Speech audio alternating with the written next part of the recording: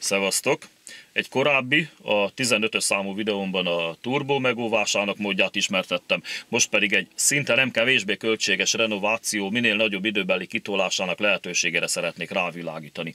Ez a renováció a kipufogórendszer javítása, vagy Isten őriz cseréje. Mocskos egy rohadt drága dolog.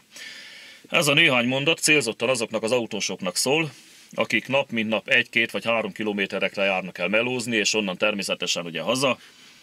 Az ő autóik a legveszélyeztetettebbek a motor hőjének köszönhető kondenzvíz, a levegőből kicsapódó páratartalom miatt, ami összegyűlik a kipufogó csövekben és dobokban, mert ugye túl korán ér oda az illető a melóhelyére, vagy haza, leállítja a motort, és így nem tud elpárologni az összegyűlt víz a még langyos vagy éppenséggel hideg kipufogórendszerből, ami ennek hatására gyönyörűen szétrohad.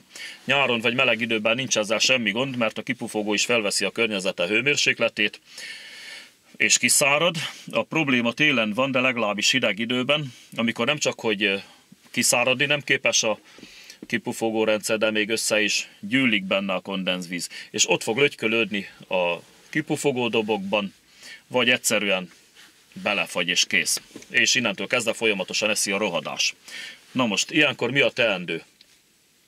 Tehát amikor valaki úgy használja az autóját, hogy valóban tényleg csak ilyen néhány kilométerekre mozdul ki, napi szinten, annak érdemes beiktatnia legalább téli időszakban, 2-3 naponta, tehát hetente kétszer egy ilyen 10-15 kilométeres pluszkört, vagy ugyanígy hetente kétszer, mielőtt leállítaná az autóját, még 5-6 percig járassa a motort, hogy normálisan át tudjon forrósodni a kipufogórendszer, és ki tudjon így száradni. Úgyhogy ennyi bőven elég ahhoz, hogy megelőzés céljából, ez elég ez az intézkedés, hogy ne kelljen idő előtt otthagynunk egy valag lóvét a szerelőnél. Köszönöm a figyelmet, szevasztok!